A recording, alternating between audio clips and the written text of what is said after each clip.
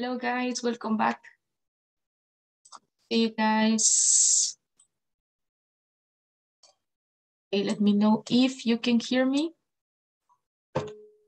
Hola, Yes. teacher. Hello, Buenas. Alpha. Good evening, Alpha. Good to see you. Okay, welcome back, guys. Hope you're okay. Let's go over the lesson, right? Okay, let's have a review of what we have been studying. Okay, what can you tell me? Let's see, Mario, hello, good evening. What can you tell me about the topics that we have been studying? Mario, tell me. Vamos a hacer un review, right, de lo que hemos estudiado. Okay, you tell me, what do you like remember of what we have been studying?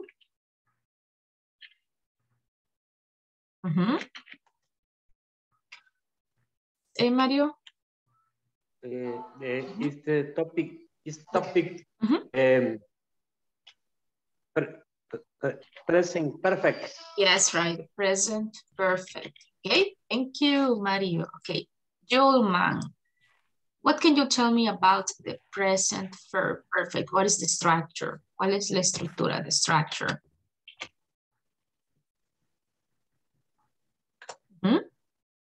Joelman? Hola, del present perfect. La estructura. La estructura, yes. Verb. Okay, primero el subject, right? Subject, sí, subject. El subject. El verbo have, que sería el auxiliar have. Yes, have. Ajá. Y un verb en past participle. That's right. El verbo in past participle. Muy bien. Esa es la estructura general, right? Cuando estamos en oraciones afirmativas, affirmative sentences. Okay, perfect, Joelman. Okay, as an example, we can say I have studied, right, for this. Okay, so that is an example of the present perfect. Check chat box. Okay, Jonathan, sí, creo que también donde Joelman it's training, right, on that. Any comment you have, you can write it in the chat box in case you can't hear me or in case you can get your microphone too. Okay, let's go to the task, right? Remember that yesterday we had this task, right? You have to create sentences. Sentences using the present perfect. Okay, vamos a hacerlas, and if you have questions, you can tell me. Okay, we have the example here. So what could be the second one? Sí, Gloria, can you help me with the second one, Gloria?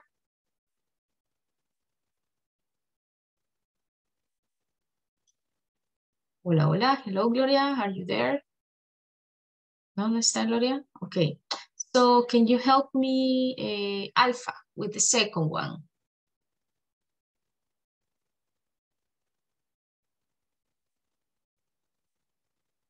Hello?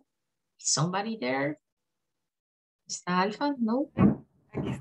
Okay, there you are. El B. Yes, letter B, please. Sería the student. The students have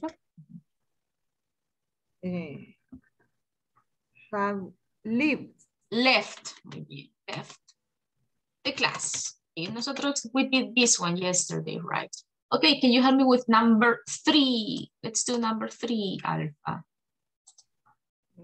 Sería the exams. The exams. Finished. Finished, con T, right? Finished. That's right. Okay, let's see. Thank you, Alpha. Let's see the next one. Let's see. Can you help me? Jonathan, are you there, Jonathan? Hello, ¿está Jonathan? Are you there? No. Okay, Alpha. Yes, sure, Alpha. Go ahead. Sí. Mhm. Danny has broken his leg. Yes, right. Danny has broken his leg. That's right. And can you help me with the second one, Alpha? I have sent your email. Yes, I have sent you an email.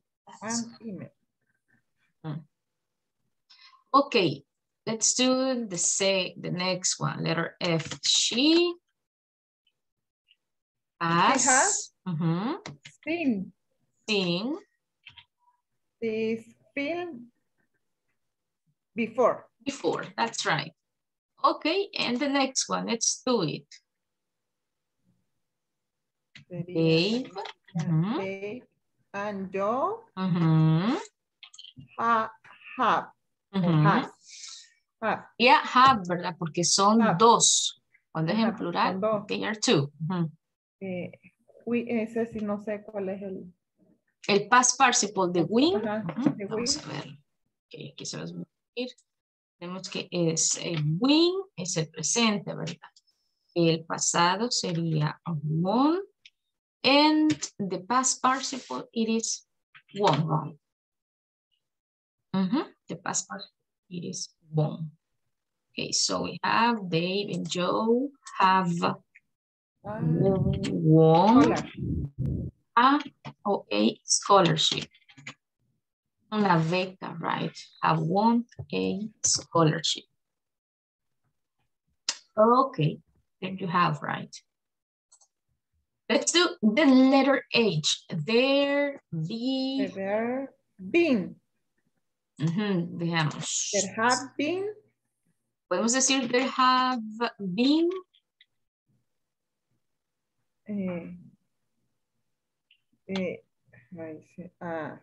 An accident.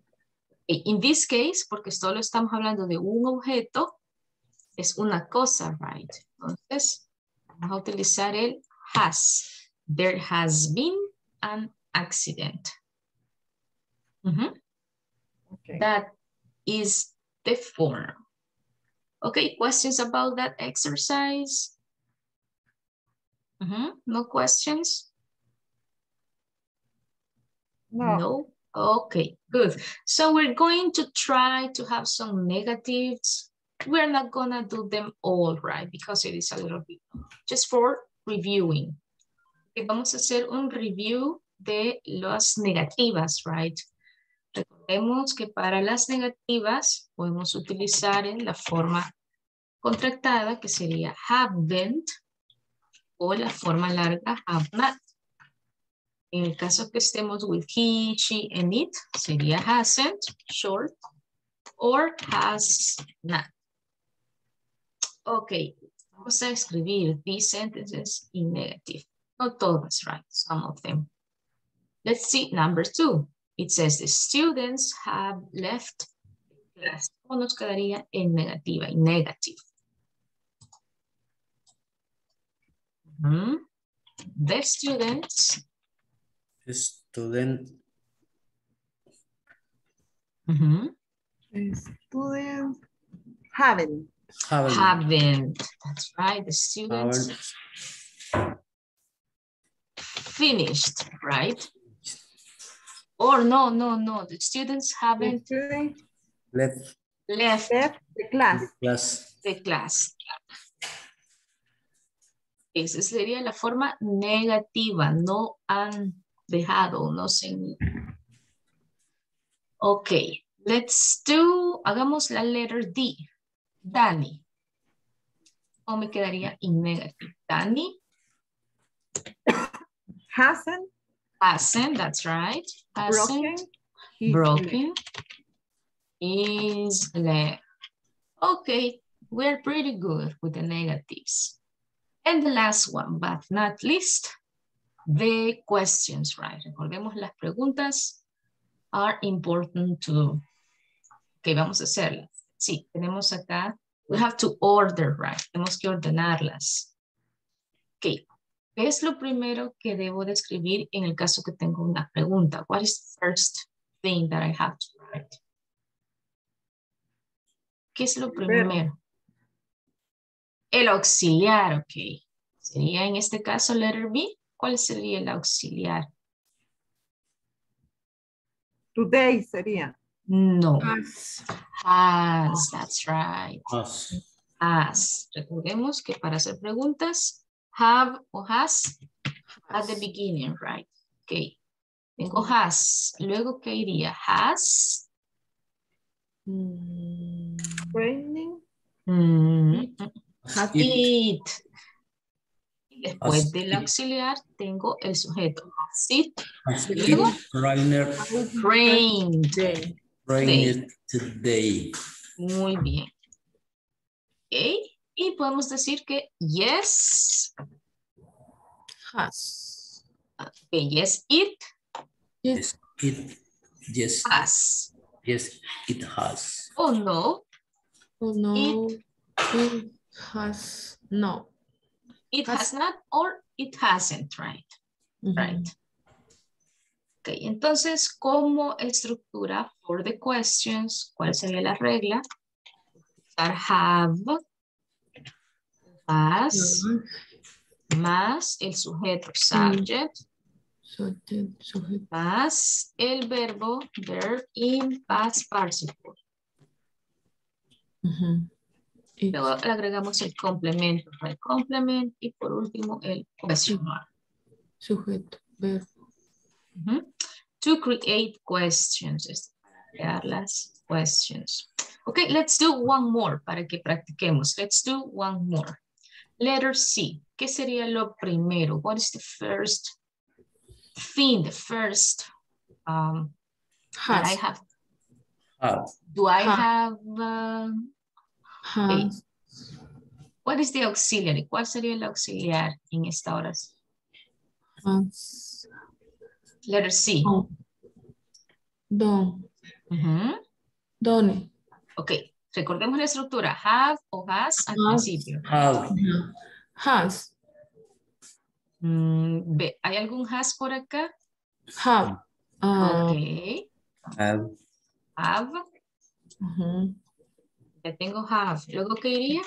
El sujeto. Have you. That's right. Have you. And then? You. El verbo, sujeto, verbo, done. Done. Y luego tenemos el complemento. This. Have you done? Exercise. This. This. Exercise. Exercise before. Before.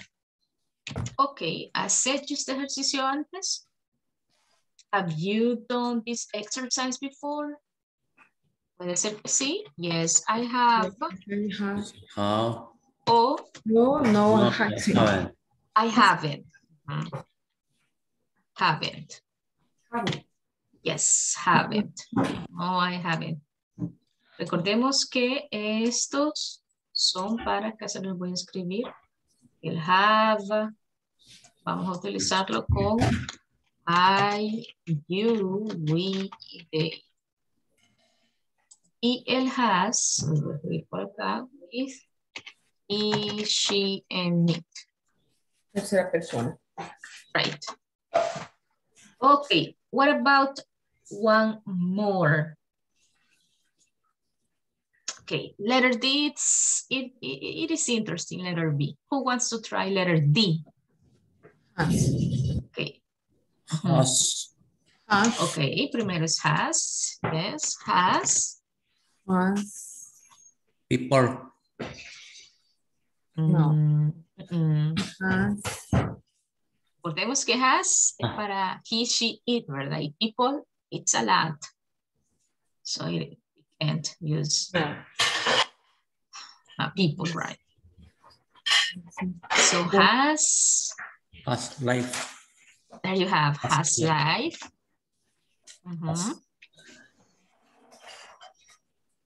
Has life Verbo. El got. got Got, yes. Got. Got better. better Very people. For people. for people? Ha mejorado, right?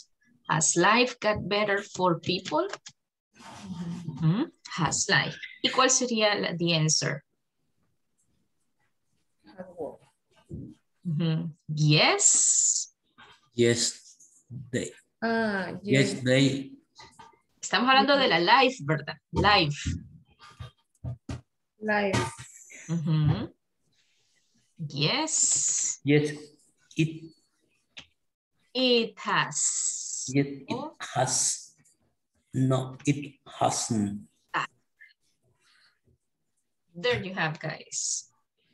Okay, questions, guys, about this part? Questions? Okay, so I want you to write one question using the present perfect in the chat box. Vamos a escribir una pregunta utilizando el present perfect en el chat box, okay? Let's write it. This is for you to practice, right? Okay, one sentence. Escribamos una oración en el chat box. Ya vimos la estructura. Una pregunta, sorry. Question. Write a question. Una pregunta. Yes, write a question using the present perfect. Una pregunta con has. Or have también. Has or have. Cualquiera, it's good. Okay, for example, have you ever been to Italy? Have you ever been in Italy?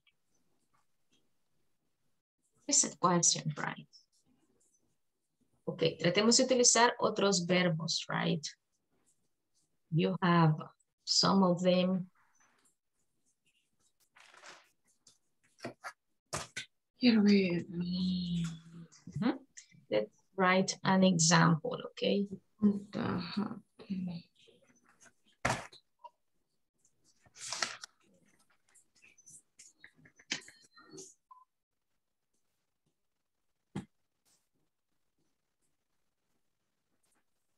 Okay, let's see.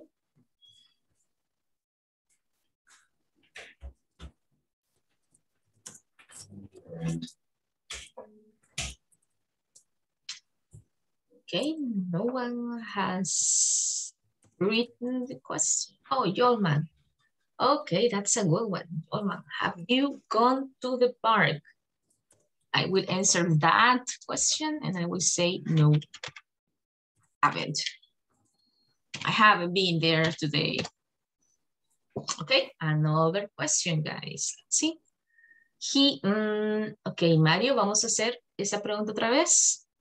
Recordemos que para que sea pregunta, tiene que ir el has al principio. Así que vamos a escribir. Ok, Mario? Yes, okay. Ok, perfect. Has he gone to the gym, right? Has he gone to the gym?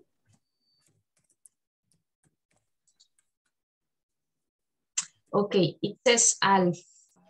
Have you finished? Soy dudosa. Tenemos que agregar, right? We have to add ED. Have you finished your studies? Okay, Mario, perfect. Excelente, Mario. Perfect, Mario. Perfect your sentences.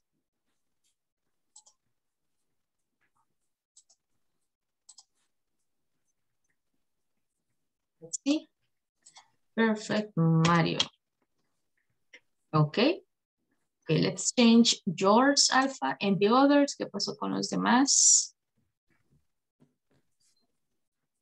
Okay. Okay, let's see.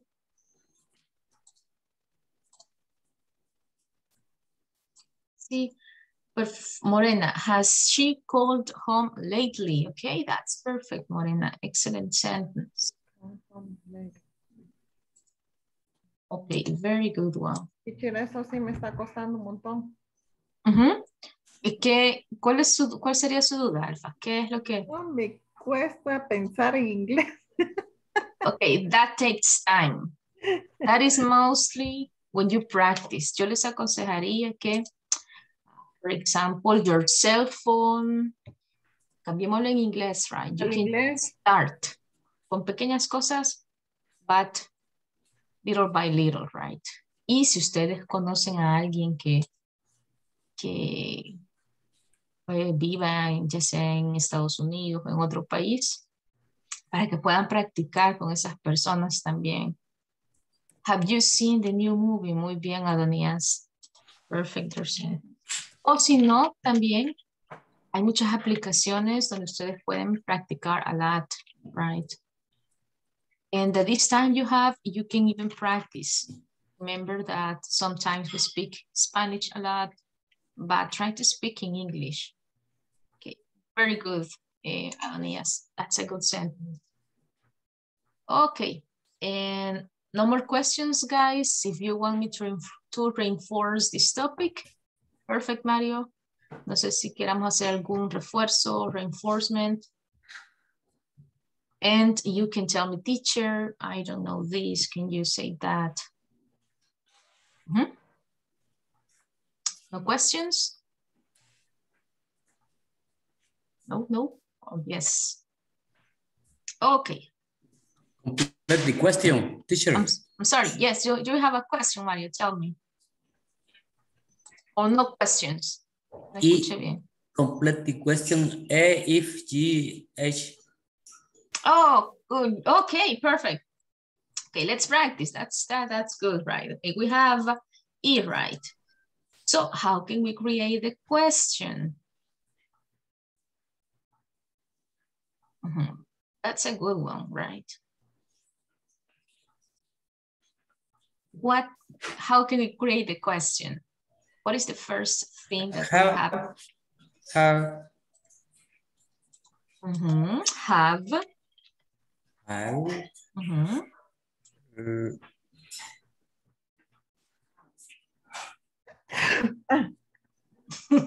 Or. We have to look for the subject in that sentence. Have. Temperature. Close, very close, Mario.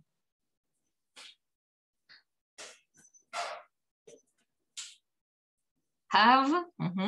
How. The words, right? The words. Temperatures, right? And then el past participle que sería risen, right? Se han elevado, right? O han aumentado también las temperaturas del mundo a nivel global. So we can say yes. We have two options. Yes. Yes. They, right? ¿Por Okay. qué? Because it is plural. Oh, no, yes. They haven't. There you have. Let's go with letter F. La vamos a escribir. I'm going to write it here. Letter F.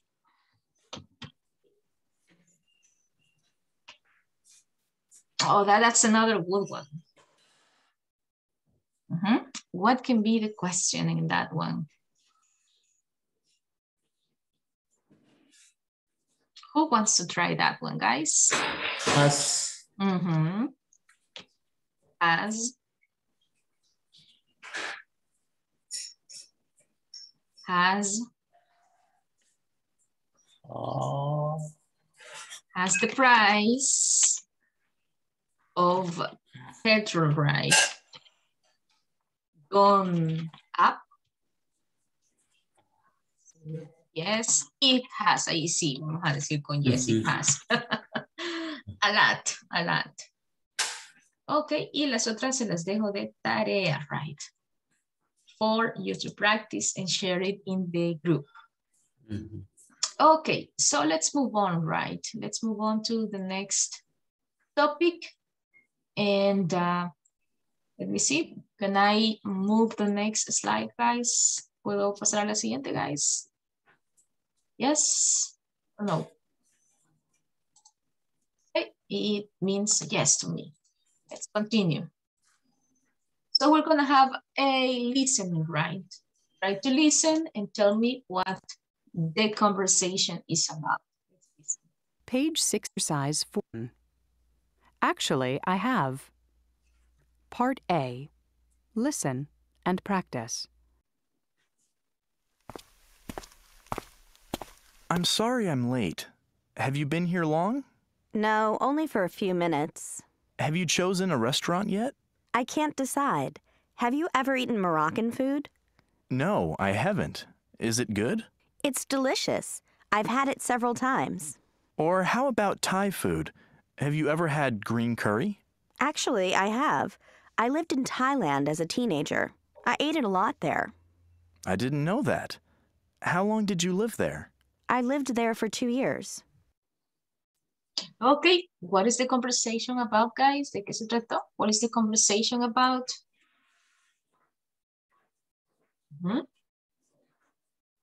Any ¿Me puede opinion? repetir, teacher, please? Okay, one more time.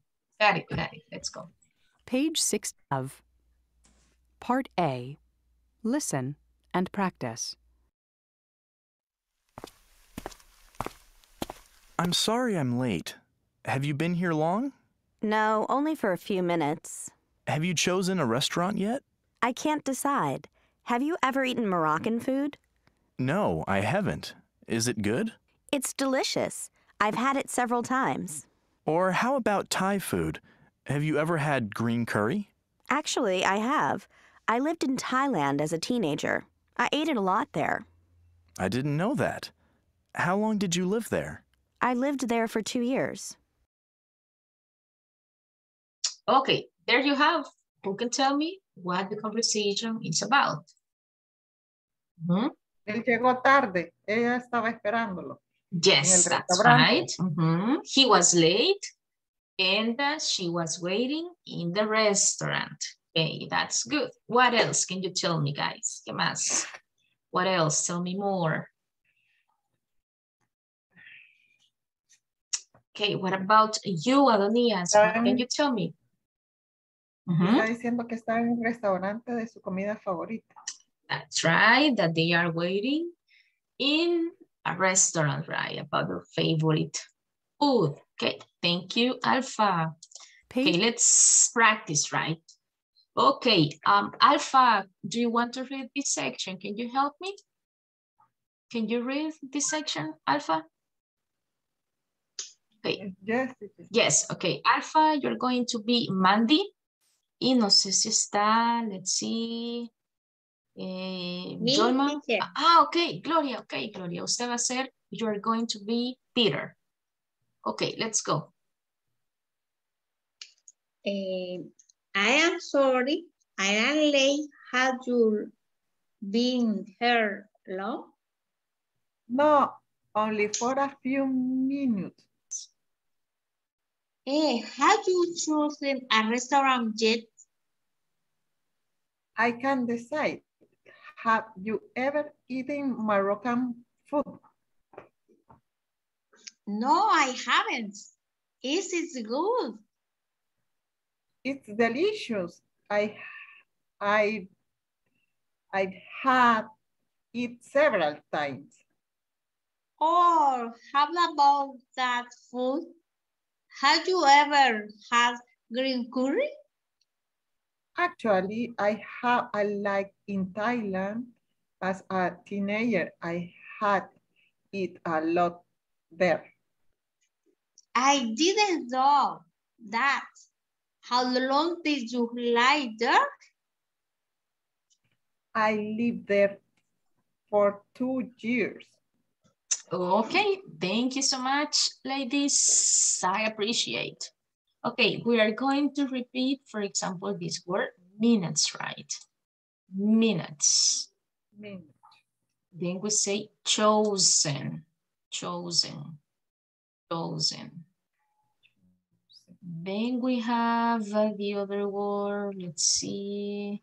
Oh, lived, lived. Por ejemplo, no, yo vivo, I live, live, right? En el pasado, I lived, lived. Let's see. Okay, that's it, right? Okay, let's continue. Which are some examples of the present perfect? ¿Cuáles son algunos ejemplos? What are some examples of the present perfect? Who can tell me, guys? Have you been here long? Yeah, right. Have you been here long? Another one. Have you chosen a restaurant yet? That's right. Have you chosen a restaurant yet? Have you ever eaten Moroccan food? That's right. Have you ever eaten Moroccan food? And I another? haven't. It is good. No, I haven't. That's right. Any other? Tenemos más. We have more. Have you ever had green curry? Oh, yes. There is another one too, right? Hay otro. There is another one. Tenemos también I've had, right? La forma corta de have. I've had. Okay, then we have, oh no, that's it, right? Okay, here we have another one. Okay, good, guys, good. Esos son unos ejemplos del present perfect. Ok, este día vamos a ver Page 60. la diferencia de el presente perfecto y el simple past. Right? A veces nos podemos confundir cuando utilizamos uno o el otro. Por ejemplo, ¿qué debo de utilizar aquí? ¿Será que es este o será que es el otro? We're going to see that in just a minute. Who wants to help me to read this information? Volunteers? Do I have volunteers today? No volunteers? Where are the volunteers? Oh, well, okay, guys, so I'm gonna read it. It says, use the present perfect to refer to events or repeated actions that continue into the present moment. For example, Gandhi has inspired people all over the world. It means that Gandhi inspired people for many years and his ideas still inspire people now. Okay, entonces, we can say, podemos decir que el presente perfecto se refiere a eventos que empezaron en el pasado, right, pero continúan in the present moment. Tenemos que Gandhi, right, ha inspirado a muchas personas, pero a que aún, right, él inspira a lot.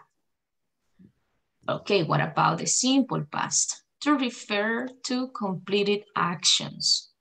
El simple past lo vamos a utilizar cuando ya la acción ya haya terminado. Gandhi promoted, right, non-violence against British. Okay, esto lo hizo when he was alive. Okay, no sé si hay dudas about the difference between the present perfect and the simple past. Este tiempo los dos ya los vimos. We studied that a lot. No questions? No? Okay. So we have that the present perfect for an indefinite time, right? In the past. No existe un tiempo definido, right? For an indefinite time in the past. That is the present perfect. We have you ever eaten Moroccan food? Yes, I have. I ate it once in Paris. Or no, I haven't. I've never eaten it. Have you ever had green curry? Yes, I have. I tried several years ago. Or no, I haven't. I've never had it. Okay, we have that the simple past for a specific event, right? For specific actions too. Okay, no questions? Or yes?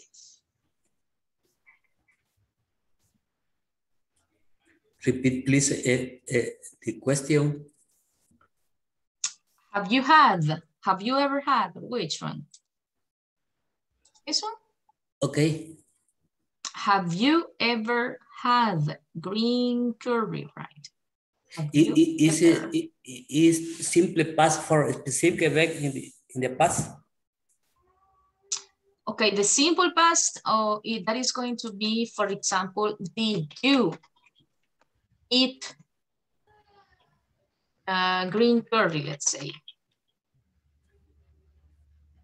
Did you eat green curry yesterday? Mm-hmm. Did you, we use did when we are talking about the simple past. Mm-hmm. Mm-hmm. Mm-hmm. And have you ever had for that present perfect? As you can see, I add yesterday because it is an action that finished. Okay. Mm-hmm. Mm-hmm. Okay. Mm-hmm. Okay. Okay. No more questions, Mario, or something? Is there anything else I can do for you? Thank you. Okay. Recordemos que, por ejemplo, en este we say, ¿ya comiste o ya probaste el green curry ayer? Mm-hmm. El día de ayer, a diferencia de este. Por ejemplo, ya probaste o ya comiste, ya has comido, right? Mm-hmm. Ya has comido el green curry, ya has probado. So, yes, I have. Ya lo hice o ya lo intenté. Yes, o años anteriores. Ok, probablemente no lo va a hacer no more.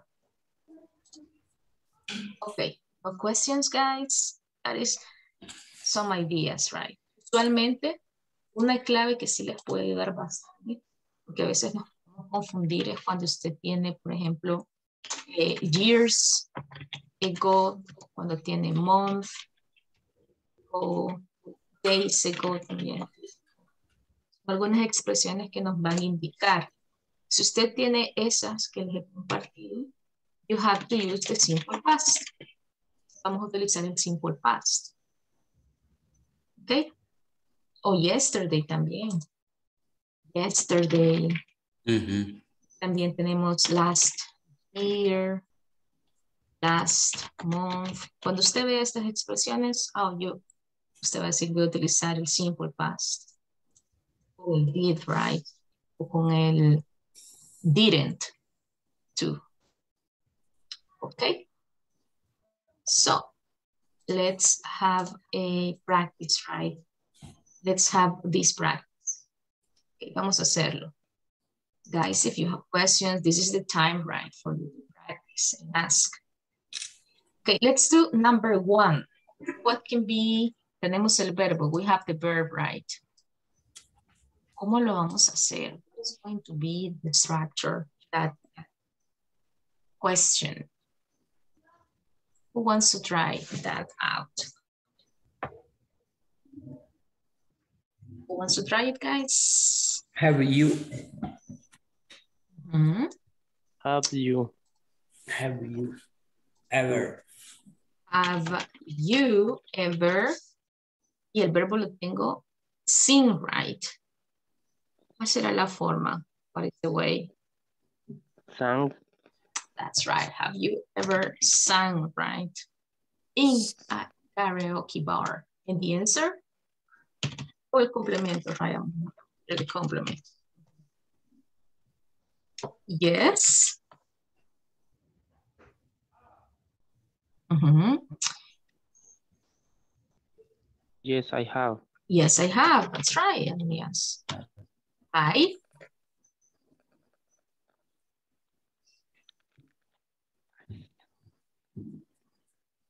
Mm-hmm. Oh, what did I do? I think. Mm-hmm. I haven't. I have. Mm-hmm. I Yes, I have. I. Recordemos que dice que lo hizo en su cumpleaños, algo que ya terminó, right?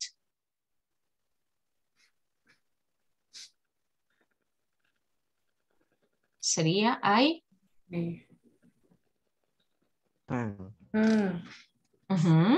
Have. El verbo siempre es I sing. Yes, sería entonces, en pasado sería sang, right? Okay, no nos olvidemos de este verbo. Sing, sang, as participle que es sung, right? Entonces, estoy utilizando en el pasado this one. I sang in one on my birthday. El resto.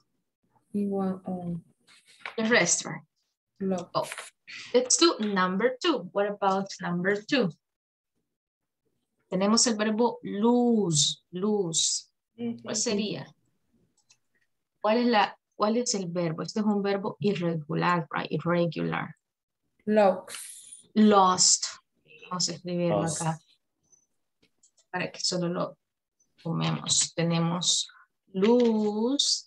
En pasado sería lost. Y el past participle sería lost. ¿Cómo nos quedaría la pregunta? Have. Have You. Ever. Lost. Something. Valuable, right? ¿Una vez has perdido algo valioso? Something valuable. Okay, tenemos, and what is the answer? No. I haven't. No, I haven't. Muy bien, no, I haven't. But, dice but. My brother. Lost, right? Lost. His camera, right? Perdió. On a trip. On a trip. Muy bien. On a trip once. That's right. ¿Has perdido algo valioso? No, no lo he hecho. Pero mi hermano perdió su cámara, right? Y sí, estamos con el simple past. Let's do the number 3. Go. Tenemos get, right? Entonces, vamos a escribirlo acá. We have get. Got. Then we have got. And we have got.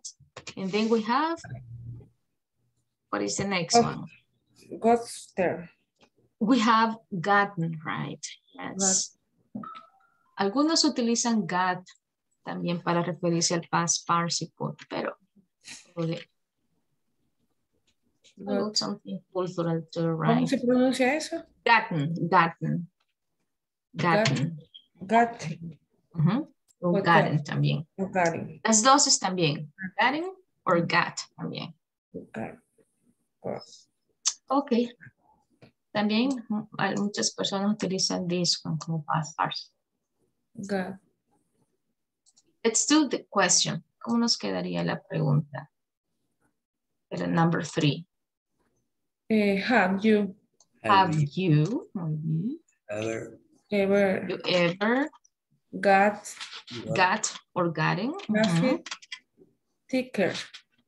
A traffic, right? traffic ticket. Yes. Then we have yes. You can have. I have. Once. Once. I gotten. Gotten, no. Got, right? Once. I got a ticket and had to play. You had to pay. $50. $15. Okay, there you have. Okay, si decimos el gotten, no podría, right? Porque ya pasó that experience. So, Let's move on to the last one, number 4. Vamos a hacer la number 4. Have you? Sí. Have you? Have you? Have you ever? Have you ever? Muy bien. Sing. I live corner. Okay, a live. Live concert.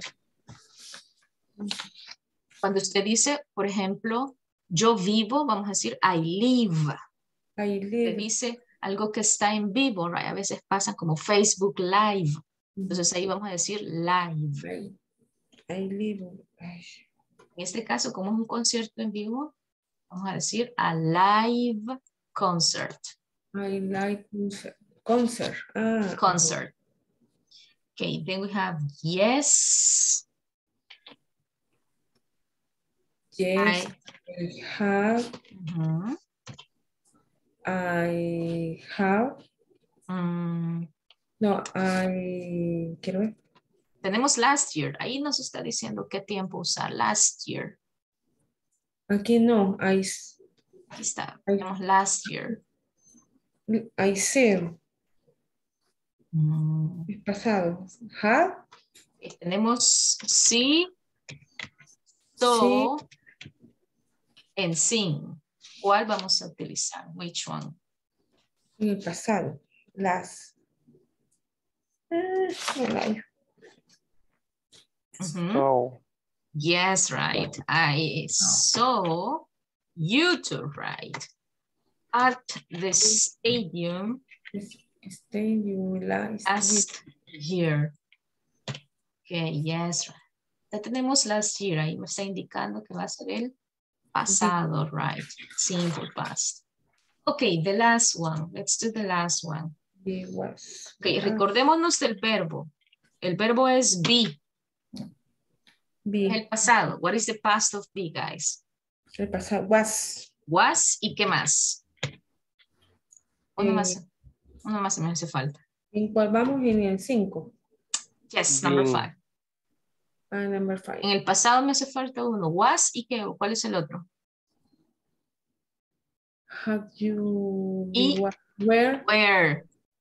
Ese es en pasado. Ahora el past participle. Been. Vamos a hacer un review de estos, right? Son important. Okay, let's go with number 5. Okay, what is the question? Have you ever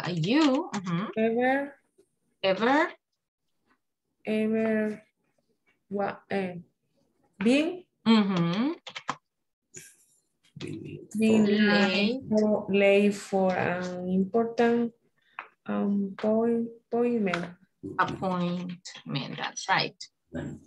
What is the answer? No, I haven't. No, I haven't. Yeah, no, I haven't. But my sister. Was. Terry. Late for her wedding. For her wedding. Very good. Okay, you see, you can do it, guys. This is something to practice, right? Practice. That is the only way to do this. Okay, questions? No, teacher. Me gusta practicar así. Okay, perfect. Okay, guys, so this is the time for you to speak, right? Have to speak and practice.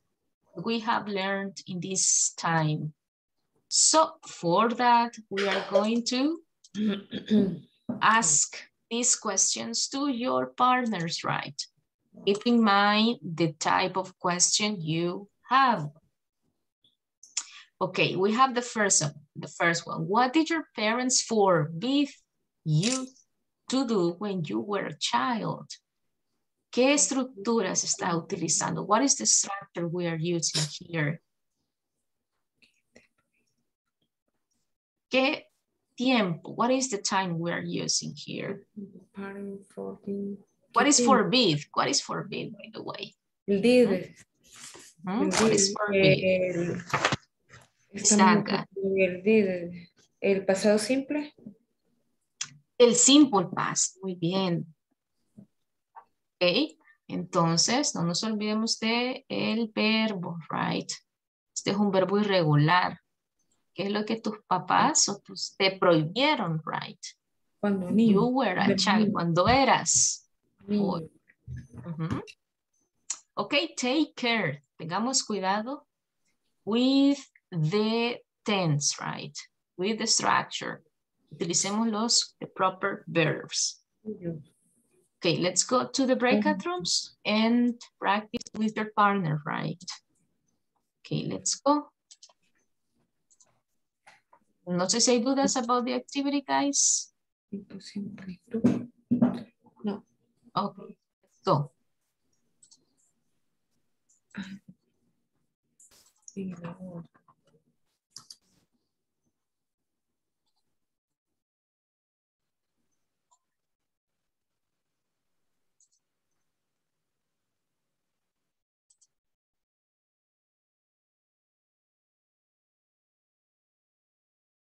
Let's go, Gloria, too.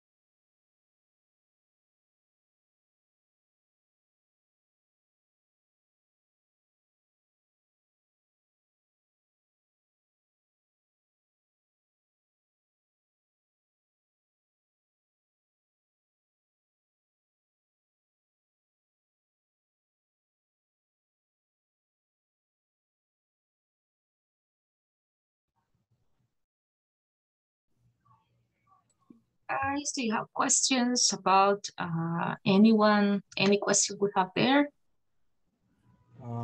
Pues ahorita vamos por la segunda, teacher. Okay, tell me about what did your parents forbid you to do when you were a child. Esa ya la tenemos, right? Now, tell me, please. Mario,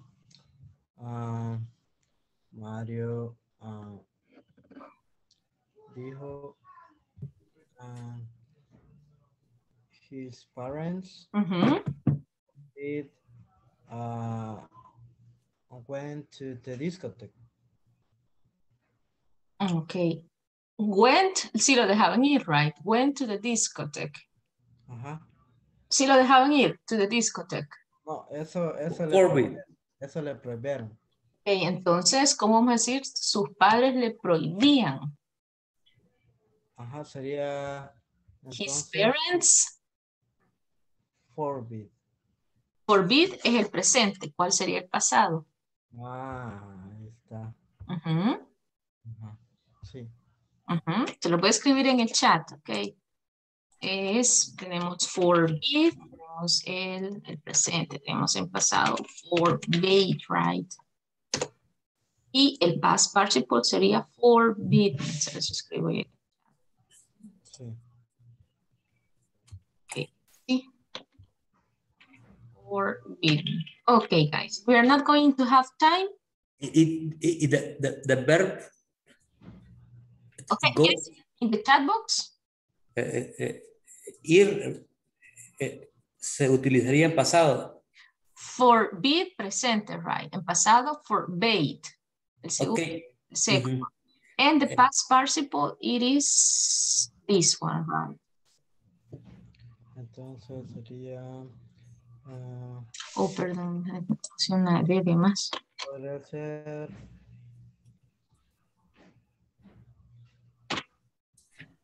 There you have, guys. I will have to say goodbye, guys. I have another class. Have a good night. See you, guys. Okay.